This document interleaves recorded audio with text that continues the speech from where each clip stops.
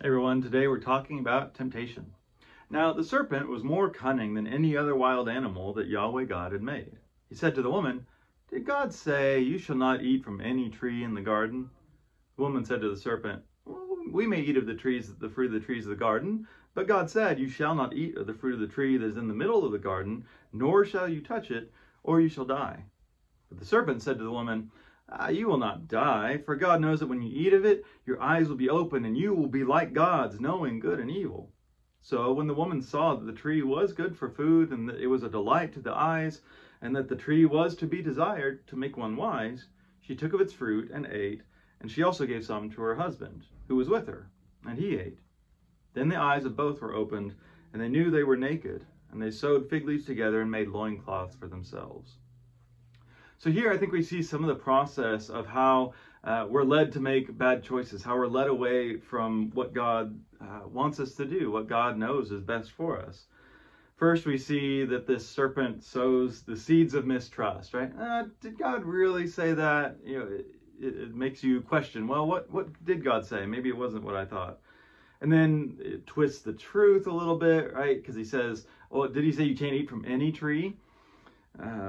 And then kind of lies about the consequences, right? Says, oh, you won't die. Now, we'll get to that later of what happens when they do eat it and whether that actually is the case. And he offers something appealing, right? You'll be like gods, even though, as we've already seen, humanity is made in the image of God. That's not actually something they need to try and claim for themselves. They already have it.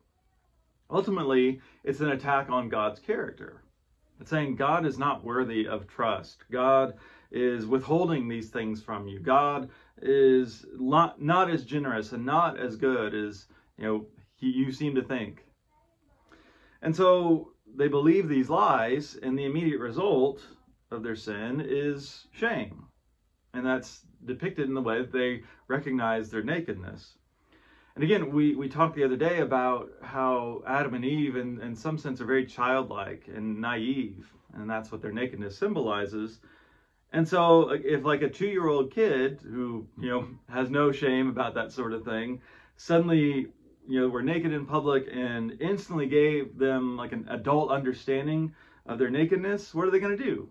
They're going to have the same impulse to cover up. I think what this represents, it's a picture of having to grow up too fast, right? Maybe some of this has happened to you, that you, because of trauma, because of bad experiences as a child, you had to grow up and experience things or learn things sooner than you should have. This is a picture of the loss of innocence, and it's never what God wanted for them. See, knowledge is good, as we talked about, but grasping knowledge too soon when we're not ready for it isn't good. Right? Driving a car is a good thing, but I'm not going to let my 10-year-old get behind the wheel of the car right now because he's not ready. And so knowledge of right and wrong is also good, but it has to be claimed on God's term and sometimes in God's timing. But we also trust that God will reveal it when we need to know it. And so now, as adults living in this world we live in, we're guided in the truth by the Spirit, discerning God's desires with wisdom, resisting temptation.